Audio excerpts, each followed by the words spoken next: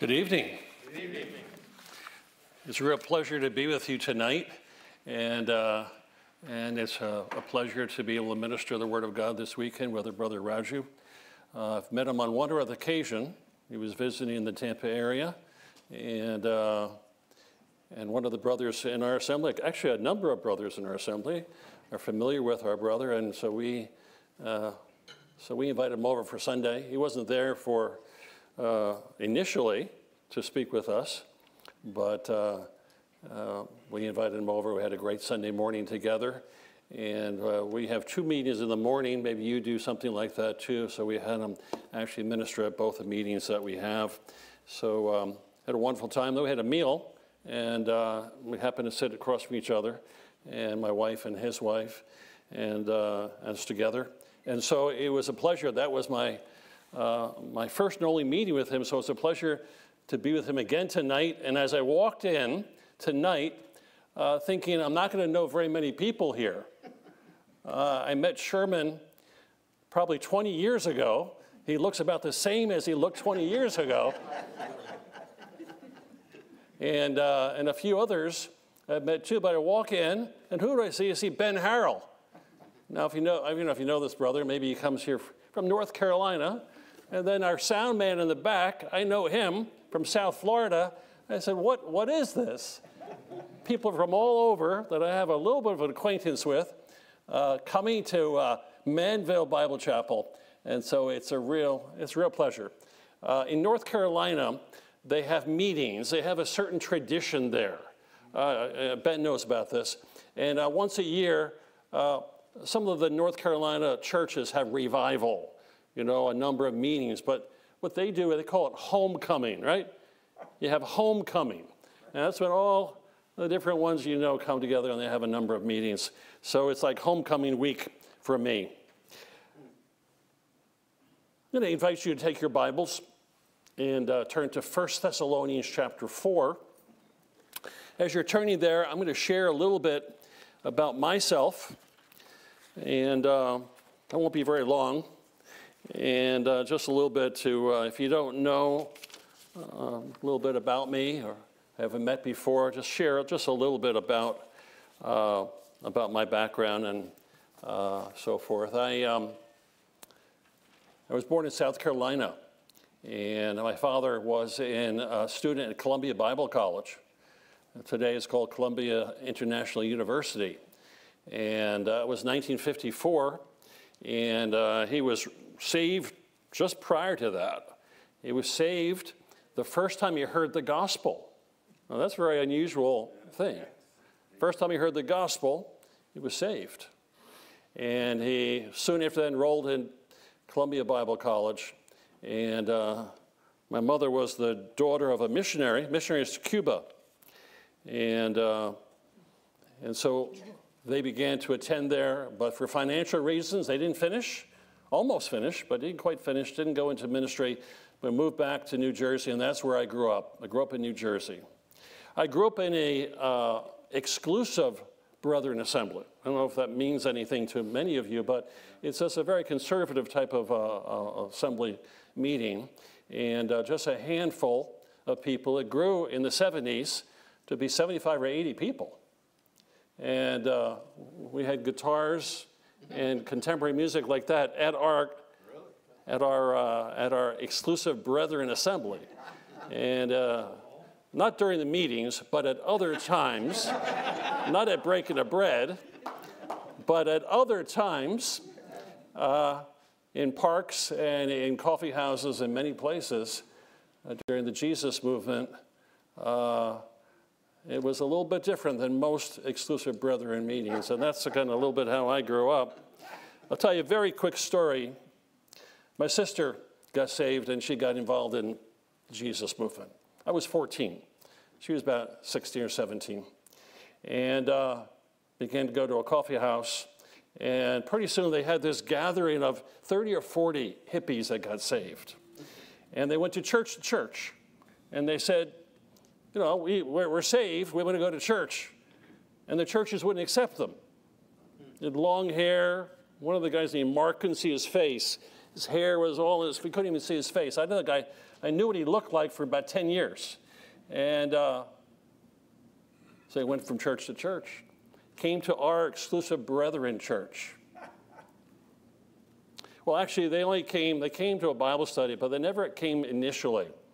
But they came to my father, and they said, can we use your garage? We want to get our own church. Can we use the garage? Here's the garage wall. Here's where the exclusive brethren met, in the living room. And so he said, okay. What would you say? He said, okay. So they come one Saturday, take all the bicycles out, everything out, put under the patio, paint the floor green, put a big cross, gold cross in the middle of the garage, put a couple of One Way to Jesus posters on the wall, and they began to meet there. A couple of Sundays. We met in the living room. We go out on the grass, the front lawn. I've got a couple of pictures of us still meeting there, 1969, 1970. And so the exclusive group went out on the front lawn, and the hippies went on the front lawn. And after about 3 or 4 or 5 weeks, they said, why don't we just join together? Why should we be in the garage and have the wall between it? And let's just join together. They did that. That was our hippie church, hippie exclusive brethren. Only one in America. Only one in the world, I'd venture to say. It grew out of that living room into a room above the fire station in our town. And many, many people got saved, and many baptized. I remember 25 people being baptized at one time in the Atlantic Ocean on one occasion. Many people got saved over the years. That was my upbringing. And after I got saved, I went to Belgium as a missionary for a little bit, about 8 years, 8 or 9 years. I came back, and I've been involved in full-time work in the United States. And I was commended in 1983, so I've been a little over 40 years in the Lord's work. I know you look at me and you say, you look too young. You look way too young to be 40 years. But a little over 40 years in the Lord's work. I've written a number of books. I've been involved in a number of different ministries. Currently, I'm involved with Cornerstone Magazine. I've got 3 children. I've got an older daughter and then a son and a younger daughter. My youngest daughter, she's the editor of Missions Magazine. So I always bring some copies with me, try to drum up a few more subscriptions to Missions Magazine. So if you do not receive it, there's some copies in the back. There's a sign-up sheet, and also a sign-up sheet for Cornerstone Magazine. If you don't receive that mailed to your house, we'd love to have you sign up and be a part of that. So that's just a little background about myself. I want to talk to you tonight about what I think is one of the most important doctrines in the New Testament.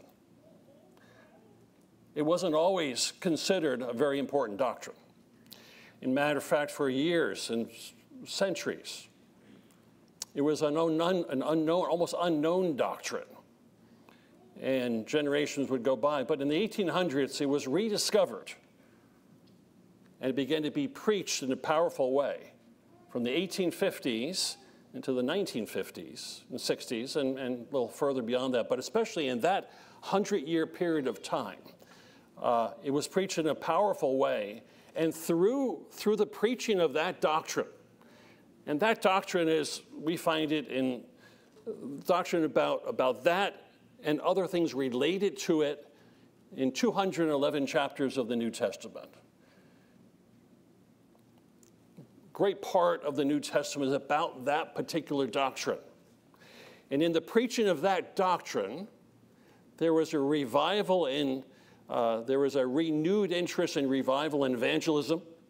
Hundreds and hundreds of people were saved throughout the world. Missionaries were sent largely because of this doctrine throughout the world. There's a church historian. He said about 70% of the missionaries in the early 1900s went to the mission field because of this doctrine. 70% of those that were on the field. Bible institutes and Bible colleges and seminaries were established in this time largely because of that doctrine. Dallas Theological Seminary was founded in 1924. Other Bible institutes were started. The Bible college that I went to, the seminary that I attended, Alliance Theological Seminary in Nyack, New York, was started in the late 1800s, largely because of this doctrine. And this doctrine has been one of the most powerful impacts, one of the most powerful impacts, I think, on the church than almost any other doctrine that we know of. And that doctrine is the rapture of the church. We find it in the chapter that I mentioned to you before, chapter 1, 1 Thessalonians, chapter 4. And we're going to look at that doctrine tonight. And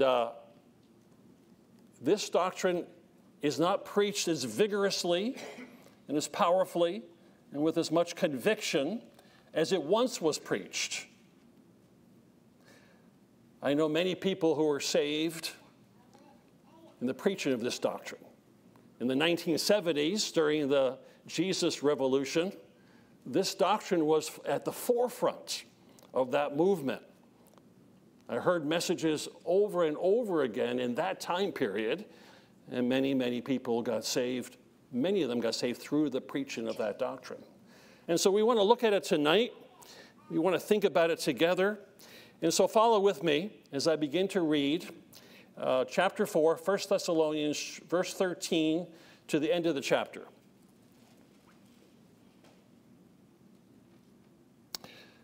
But I would have you not to be ignorant, brethren, concerning them that are asleep, that you sorrow not even as others who have no hope. For if we believe that Jesus died and rose again, even so, them also who sleep in Jesus, God will bring with him.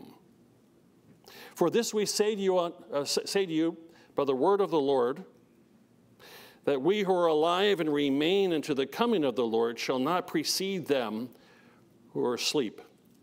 For the Lord himself shall descend from heaven with the voice of the archangel and the trumpet of God, and the dead in Christ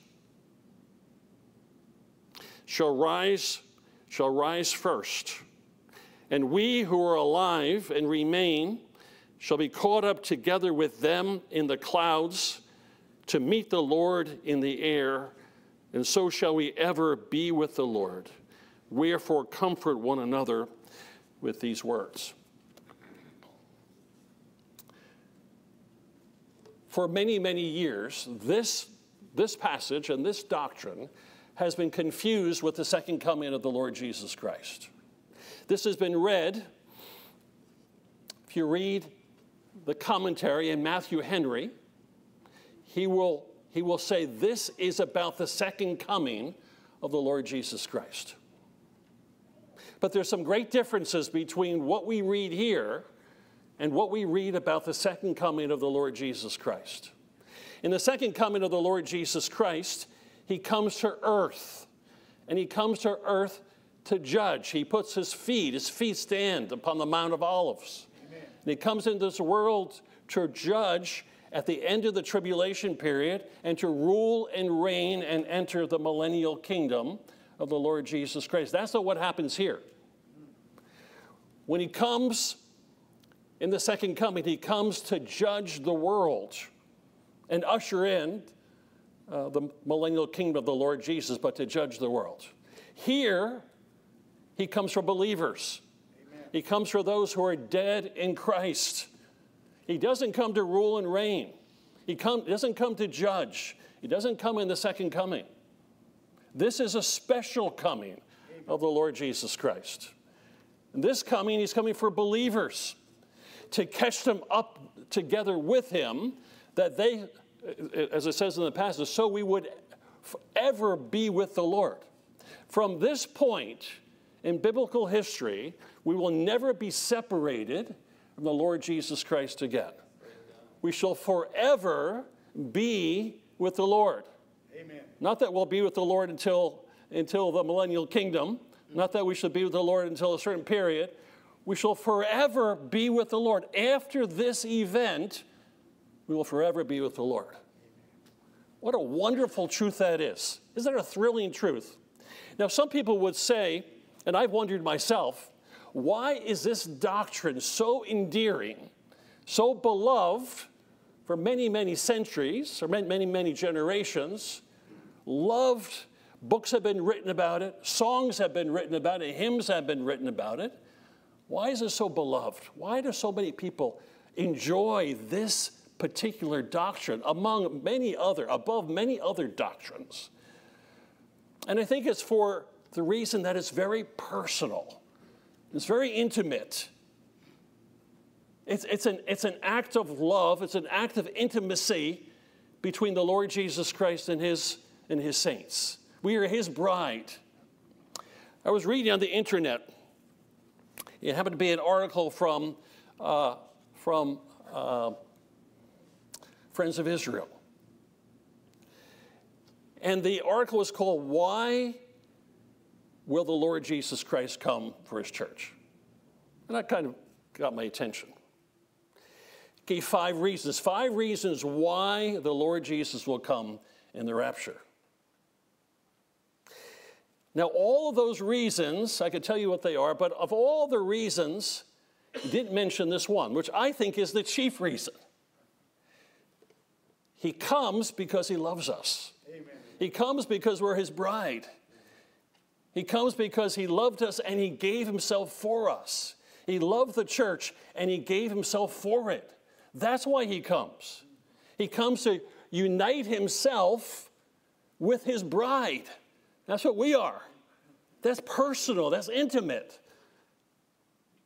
When you read in John's Gospel, chapter 14, "Let not your heart be troubled. You believe in God, believe also in me. In my Father's house are many mansions. If it was not so, I would have told you.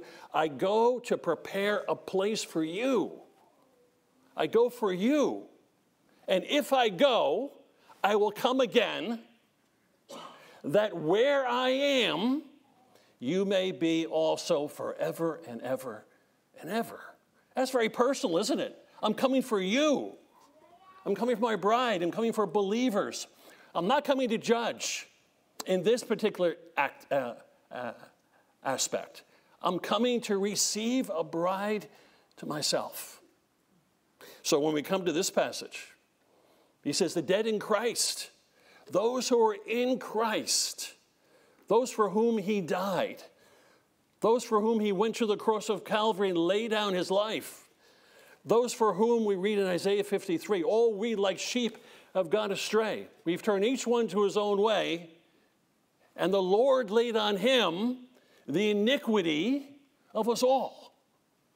And as we believe in that finished work of the Lord Jesus Christ, the Lord Jesus on the cross of Calvary made provision for salvation for every man, woman, and child. And everyone that believes is in Christ. As we read here, the dead in Christ, the living in Christ. We caught up together to meet the Lord in the air. And so shall we ever be with the Lord. There's a couple of truths about the rapture of the church that I think is very important. Number one is pre-tribulational. It will take place. We don't know when it will take place. It's the imminent return. It's imminent, but it's pre-tribulational. It will happen before the tribulation that will come upon all the earth to try all that is upon the earth. It will happen before that. It's pre-tribulational. You will not go through the tribulation period. Amen. We'll be raptured before that time. We'll be caught up before that time. This good brother bought me a bottle of water here. I thought, I don't need that water yet, but apparently I do.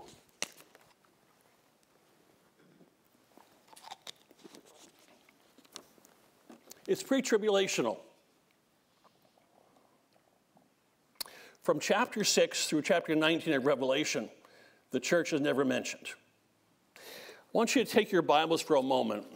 Turn to Revelation chapter 11.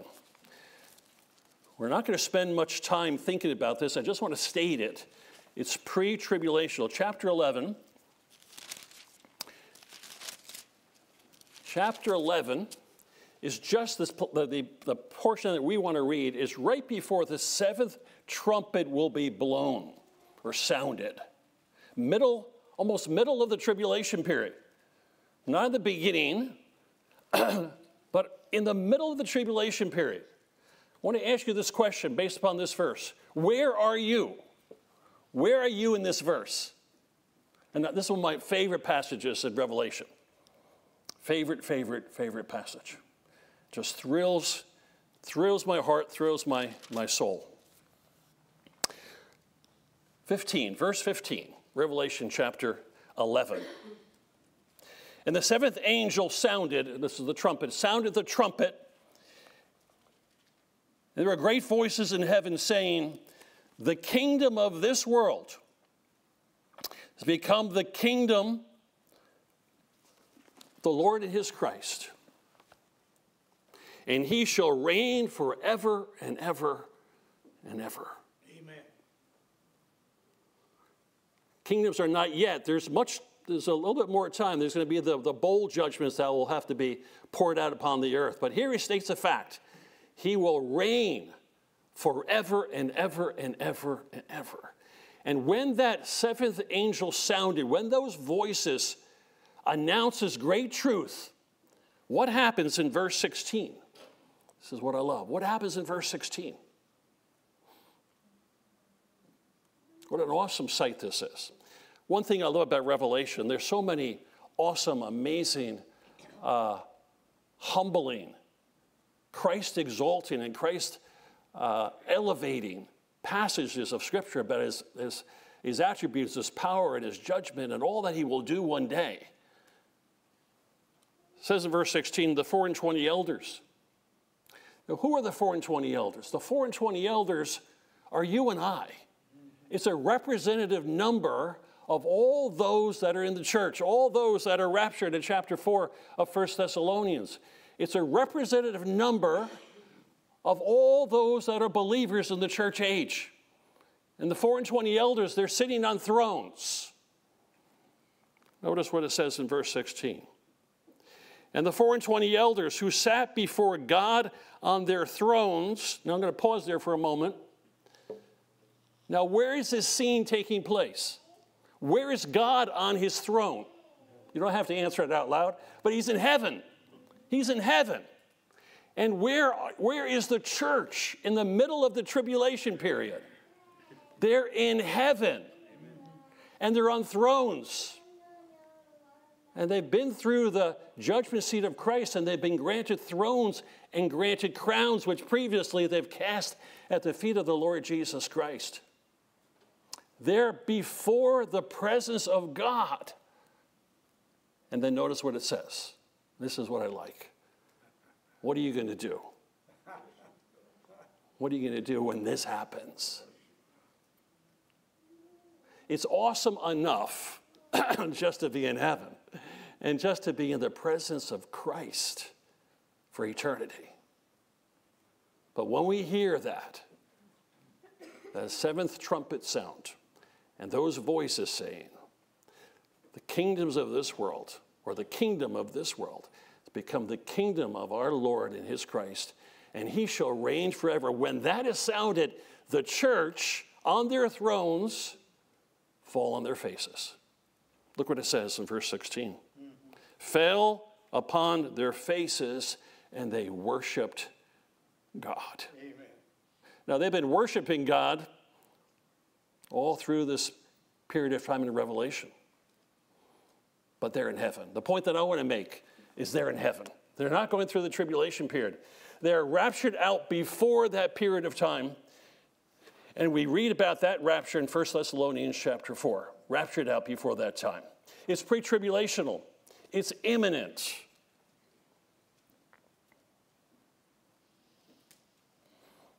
It's sudden. And when we are raptured, we will have our bodies will be transformed. These lowly bodies will be transformed to be like the glorious body of the Lord Jesus Christ.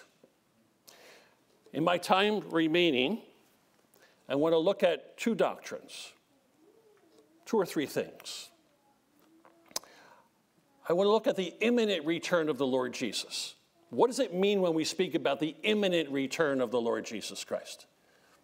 And then I want to think with you a little bit about the whole idea of that we will have our bodies transformed. And so we're staying in the passage we have before us. What does it mean? What does the word imminent mean? Does it mean, sometimes we use the word imminent, and we don't use it every day. It's not a very common word that we use in common parlance here in Texas or in Florida or anywhere else probably in North America. But sometimes when it is used, it has the idea of something that's going to happen very, very, very soon. For sure. The Bucks in Tampa, Florida are going to win the Super Bowl. Now, if I said that a few years ago, and that might be imminent, it might seem to be imminent, now it's very, very far away. Something that's going to happen very soon. But it doesn't have that idea. It doesn't have the idea that something is going to happen very soon. It's something that is going to happen suddenly, something that's going to happen suddenly in a time. It could be very soon, it could be a little further away, but we expect it to happen at any time. They say that the San Andreas Fault in California, in March, I'll be going to San Francisco for some meetings, and I don't know how close I'll be to the San Andreas Fault, but they say they could happen at any moment. That's the idea of imminence. Not always right away, but it could happen at any moment. It's imminent. The San Andreas Fault and an earthquake and the separation could happen at any time. That's imminent. There's a story told about a man who was a gardener and of a great estate, and the owner would come every month to stay for a period of time, see what was going on, look at the gardens, look at the estate, enjoy, and then he would leave. And the gardener would work and labor in this estate. That was his work. That was his job. At one time, a visitor came, and the visitor said, "Is the owner here?" He said, "No, he's not here right now." He said, "When will he come back?" He said, "I don't know when he will come back, but I know that he will come back. He always comes back. He will come back." That's the idea of imminency. We don't know when he's going to come back. It's been 2,000 years since the Lord left. And we read in Acts chapter 1 and verse 11, as you see him, as the disciples saw him ascend into heaven, the angel said, just as you saw him depart, he will come again in the same manner. He will come again. The imminent return is that he's going to come at any moment. It's at any moment return of the Lord Jesus Christ. We live in the expectancy, in the eager expectancy of the any moment return of the Lord Jesus Christ. For this event to happen, this incredible, wonderful, tremendous event that we will be a part of, the greatest event of our lives, it could happen at any moment. Horatius Bonar used to use the word, perhaps today. That's imminency. Perhaps today, at any moment, the any moment return of the Lord Jesus Christ. We might look at signs and might say his coming is soon. We might look at the Middle East and we say his coming is soon. But we don't know. Been many other events down through history. But the Lord's return is imminent. Now I want to look at a few verses with you. We're going to come back to this passage. So keep your finger in chapter 4. If you've got an electronic device, do whatever you do to keep your finger in that chapter. I'm not sure how that all works, but I'm sure there's a way to do that, and then we'll come back to it in a second. In 1 Corinthians, chapter 16, verse 22, early believers would use this term, Maranatha. And the word Maranatha means this: the Lord comes. They would greet each other with that word. If I met Ben, and I'd give him a hug, I'd say to him, Maranatha. I didn't say that tonight, but that's what they would do. They would say, Maranatha. They would comfort one another. They would encourage one another by the idea that the Lord Jesus Christ is going to come. Maranatha. In Philippians chapter 4 and verse 3, it says, the Lord is near. The Lord's coming is near. Believers wrote in this way. Writers of Scripture wrote in this way. The Apostle Paul would write and encourage believers in this way. The Lord's coming is near. The Lord comes. We read in Philippians, we're going to come back to that, Philippians chapter 3 and verse 20. For our citizenship is in heaven, from whence we look for a Savior, who shall transform these lowly bodies, King James says these vile bodies, to be like his glorious body. Now I want to quote that to you again in a newer translation. What I just quoted to you is from the King James. Newer translations, the NIV, New American Standard, they translate it a little bit differently, and they take that word wait, to wait from our Savior from heaven, and they translate it a little bit differently. The word wait has a stronger understanding than just to wait, just to take time and just have an expectation. It means to eagerly wait. So the NIV says, our citizenship is in heaven, from whence we eagerly wait for our Savior from heaven. What a beautiful thought. Eagerly wait for our Savior from heaven. 1 Corinthians chapter 1, verse 7, we read this: awaiting eagerly the revelation of our Lord Jesus Christ. There was that expectation, that any moment expectation of the Lord Jesus Christ to come. Hebrews chapter 9, verse 28. Not forsaking. 9:28. So Christ will appear a second time for salvation without reference to sin to those who eagerly wait for him.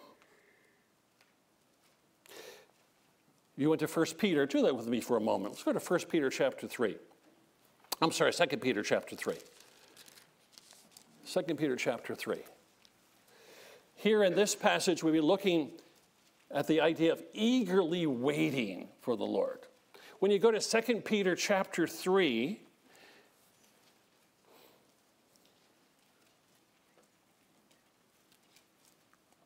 and verses 12 and 13, 12, 13, 14, we have a word there. We have a word that sometimes when we look at it, it doesn't have the idea of just physically looking for the Lord as if we were physically looking to the sky.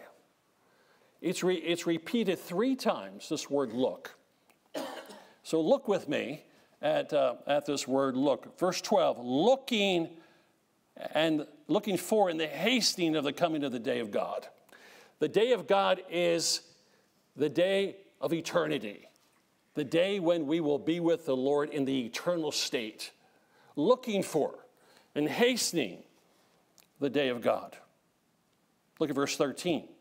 Nevertheless, we, according to his promise, look for new heavens and new earth. And then down in verse 14. Wherefore, beloved, seeing that you look for such things, be diligent, that you may be found in peace, without spot, and blameless. 3 times, look at in regard to the coming of the Lord Jesus Christ.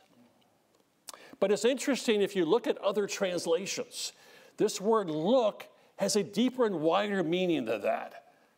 It's this look in anticipation, this look in expectancy of the Lord Jesus Christ coming. Now, when I was in school, I'm sure, Raj, you did very well in school, and probably some of you did. I know John over here did very well in school. I didn't do very well in school. I had dyslexia. I had an excuse. But in high school, well, I failed 3rd grade, and so forth. I didn't do very well. And then when I got to high school, we had 196 kids in the class, and I was 165. So I was, I was near the lower area there. No one was giving me any prizes or any scholarships to go anywhere. So when I began to read about this word in commentaries, I began to use these 2 words, expectation or expectancy and anticipation. Expectancy and anticipation. And I really didn't know the difference between those. I don't know if you probably know that right away. Some of you right away know what that means. So I had to look up in a dictionary. Apparently, expectation is based upon fact. You expect something to happen. It's a fact. You expect little children in December expect Christmas Day to happen. There's no doubt that that's going to happen. Expect it to happen based upon fact. And that's part of the meaning in this verse. Looking with expectancy. Because the Lord is going to come.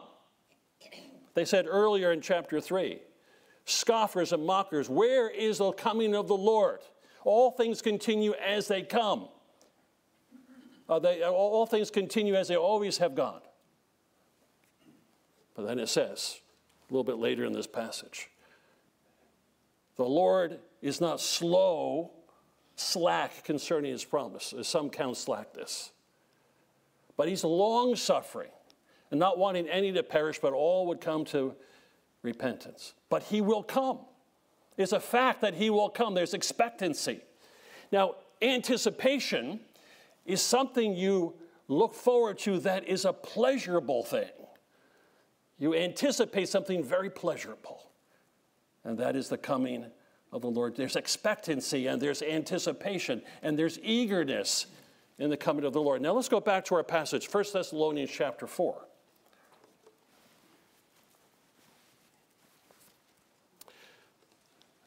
I noticed the brethren here put a very large clock in the back of the room. We were at the National Workers and Elders Conference in Greensboro, North Carolina. They had the biggest clock in the history of churches. It was right here. It was about 3 feet high and about 4 feet wide. And you remember you saw it?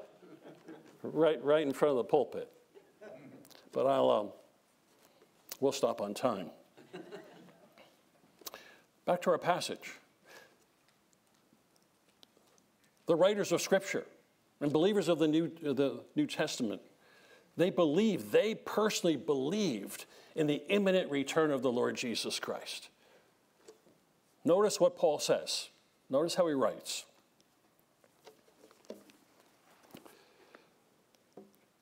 Verse 16.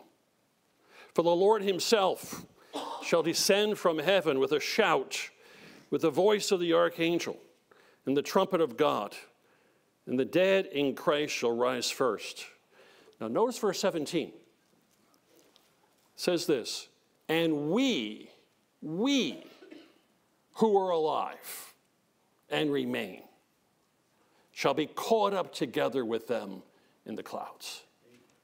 Now doesn't it give the indication that the Apostle Paul believed in the imminent return in his lifetime?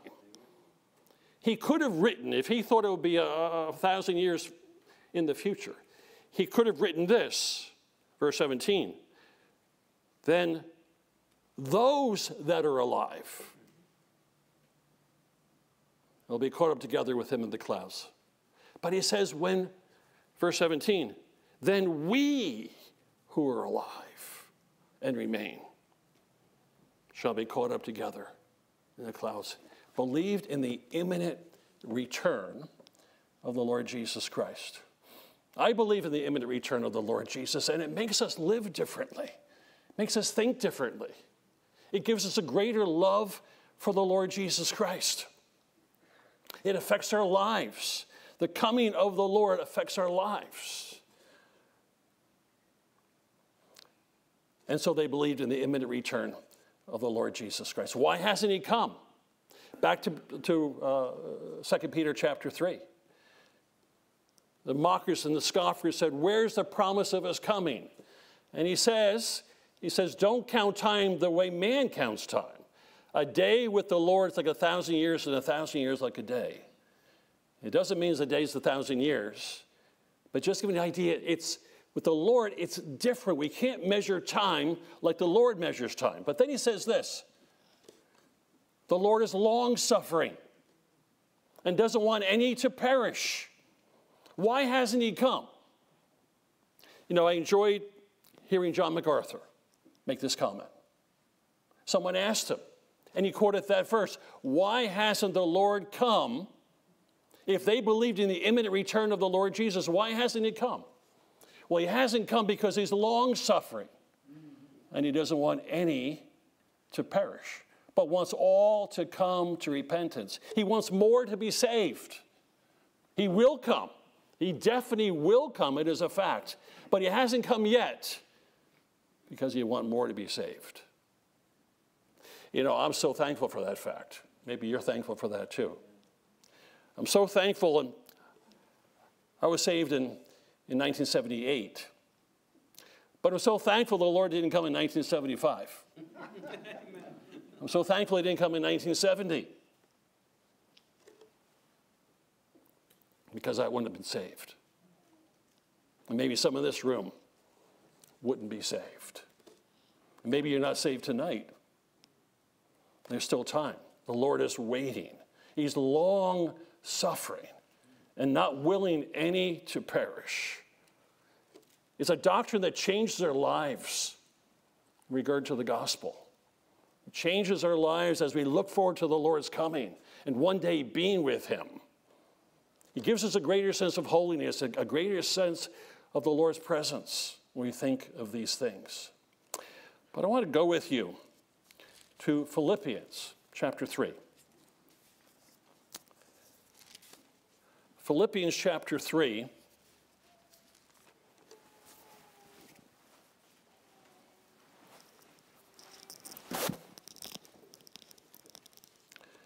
In verse 20.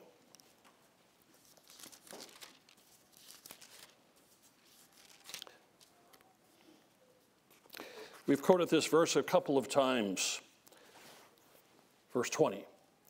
But I want to pause for a second. You know, one of the reasons we've been thinking about Christ and the return of the Lord Jesus Christ. And I've thought about why it's so important. Maybe you have. Maybe you've heard other preachers speak about it. But one of the things that struck me, one of the things that occurred to me, whenever we look at the events, the end-time events concerning the coming of the Lord Jesus Christ, it always puts the Lord Jesus Christ in the first place. Now today, in this world, I would venture to say he's not in the first place almost anywhere. Local assemblies, yes. But in the media, he's not in the first place. In art, he's not in the first place. In sports, he's not in the first place. Maybe in certain lives of certain players he is, but generally in sports he's not in the first place. There's almost no place in politics he's not in the first place. In athletics he's not in the first place. There's hardly any place in the world today where the Lord Jesus Christ is in the first place or anywhere near the first place. But when you come to the events of prophecy, when you come to the rapture, well, he's in the first place. The Lord will descend. And we'll be caught up together with him. And so shall we be ever be with the Lord. He'll be on his throne. We'll be around him for eternity. he's in the first place in the rapture, the translation of the church. In the tribulation period, he's in the first place in the tribulation period. The Antichrist shakes his fist at heaven. Chapter 6, as that judgment, the seal judgments fall, they hide themselves, it says, from the Lamb who brings that judgment. He's in the first place in the tribulation period. In the millennial kingdom, he's in the first place. In the white throne judgment, he's in the first place. In the judgment seat of Christ, he's in the first place. He sits on that bema seat. When prophecy begins, when these acts of prophecy, these events of prophecy begin to break in this world, the Lord Jesus Christ will be in the first place.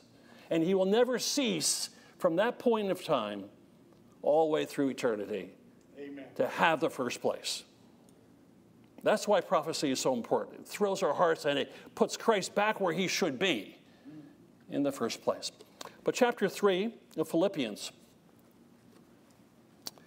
and verse 20. For our citizenship is in heaven, from which, or from whence, we look for the Savior, the Lord Jesus Christ, who shall change our lowly body and might be fashioned like his glorious body, according to the working by which he is able to subdue all things to himself. We will one day have bodies like unto the body of the Lord Jesus. I want to consider a little bit this body of the Lord Jesus, this glorious body. There's some debate about the resurrection body and the glorious body, whether they're different, but I think we're talking about the same thing, the resurrection body of the Lord Jesus Christ. The disciples were gathered because of the fear of the Romans in chapter 20 of John's Gospel. They were gathered together in the locked room. And the Lord Jesus somehow appears to them, just appears to them. The door doesn't open. They didn't unlock it. He appears in their midst, and he says, peace unto you.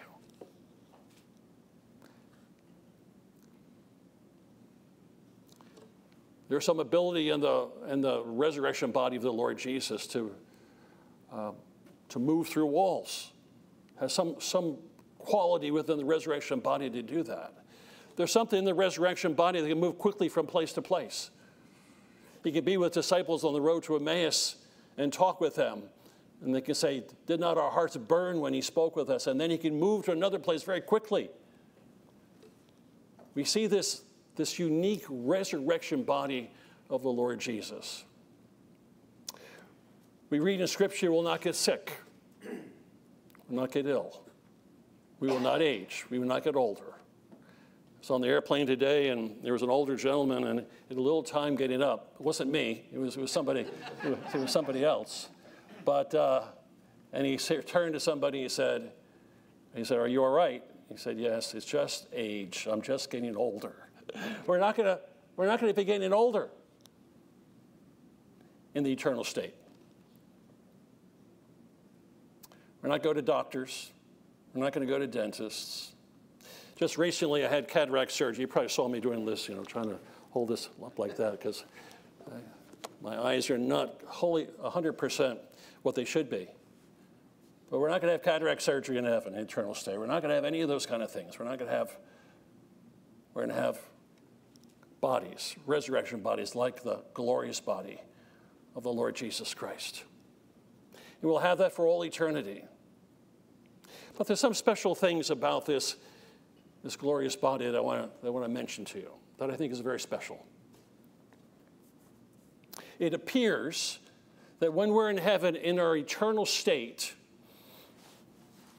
we'll be able to know one another. We'll know one another even if we didn't know them very well in life. If you had a great-grandfather you never met but was a believer, it seems from Scripture that you will know him when you're in heaven. I had a young man come up to me, And he said to me, when I get to heaven, will I know C.H. Spurgeon? Will I know who he is?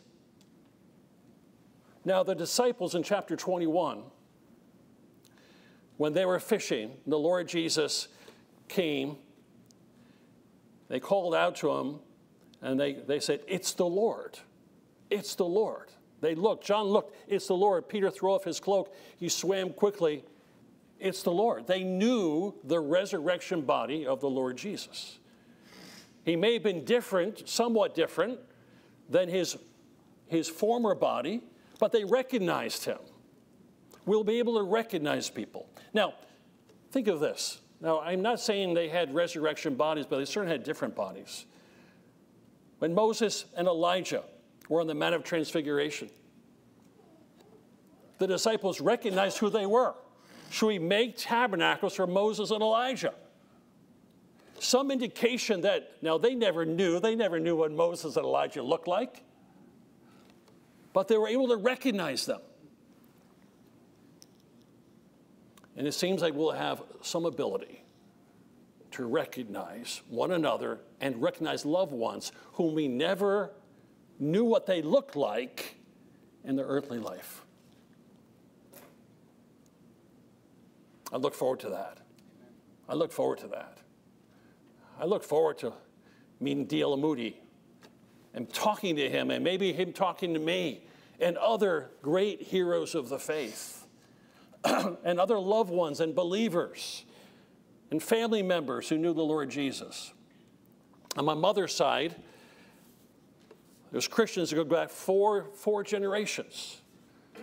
And my wife's side, my wife's family, both sides of the family, they go back 4 or 5 generations of believers.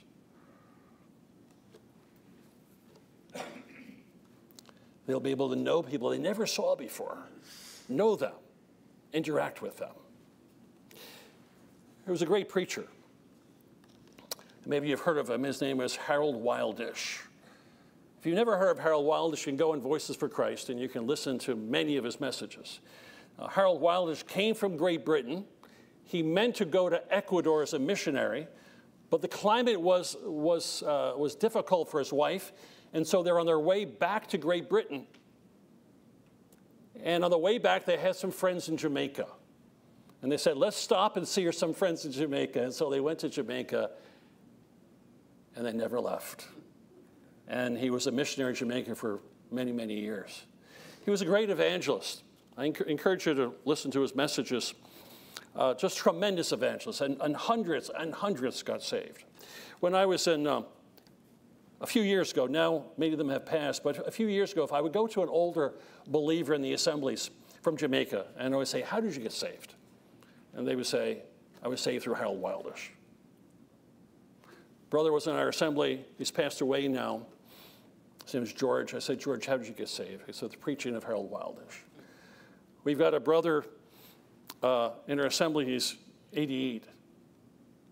I said to him, Conrad, how did you get saved? Through the preaching of Harold Wildish. So many, many people got saved through Harold Wildish. So I was listening to him on a sermon. And I want to share a little story about the eternal state and about these transformed bodies. And then we're going to close in prayer. So he was preaching and said, I envision one day being in heaven, skipping along the fields of heaven, and then far in front of me, on the path coming towards me, I see a figure. And he gets closer and closer. And we meet, and we stop each other. And I say to him, when we were down in the regions below, he said, how were you called? What was your name? He said, I always fear this moment when we're in heaven. He says, my name is Zephaniah. He said, I would say to him, I said, you are one of the prophets, Old Testament prophets, who penned the book of Zephaniah. He says, yes. So then we talk for a little bit. He says, but then I fear he's going to ask me a question. And the question is this. He's going to say to me, Harold, did you ever read my book? So I make sure I read the minor prophets. I make sure I read Zephaniah especially, because no one reads Zephaniah. But then I fear another question might come from Zephaniah. After he says, did you read my book? He might say to me, and what did you get out of it? So I make sure I read it and read a commentary or two about it so I can say something to Zephaniah when I meet him. The coming of the Lord Jesus, the rapture of the church, very, very precious time. Are you looking forward with eagerness and anticipation and expectancy to the coming of the Lord Jesus Christ for us in the air, to catch us up together? And so shall we ever be with the Lord. And the Apostle Paul says, verse 18, comfort one another with these words. Encourage one another with these words. I trust you love his coming. You're looking forward to his coming. And one day we'll be together for all eternity with the Lord Jesus. What a wonderful truth. What a wonderful doctrine. It gripped this world, believers in Great Britain, in the United States, in a powerful way. Missionaries were sent out. Assemblies and churches were established. And I believe if we love the Lord Jesus and love his coming again, something similar like that will happen again. Let's bow our word of prayer. Our God and Father, we thank you for our time tonight. We thank you for the Lord Jesus. We thank you for your kindness and goodness to us. We thank you that with the voice of the archangel and the trumpet of God, the dead in Christ shall rise first, and we who are alive shall be caught up together with him in the clouds, and so shall we ever be with the Lord. Thrill us with this truth. Thrill us with these truths about the Lord's love for his bride, his love for us, his plan for us that he has for all eternity. And we pray this and ask this in Jesus' name. Amen.